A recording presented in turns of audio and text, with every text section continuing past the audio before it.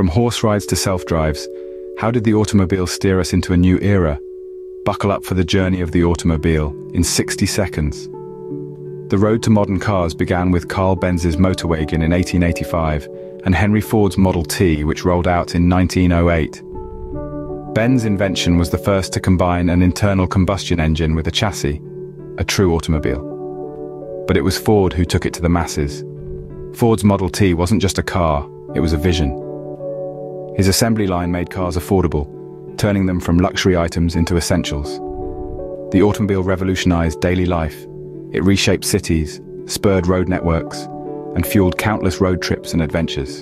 From Benz's invention to Ford's innovation, the automobile has driven us towards a future of speed and freedom.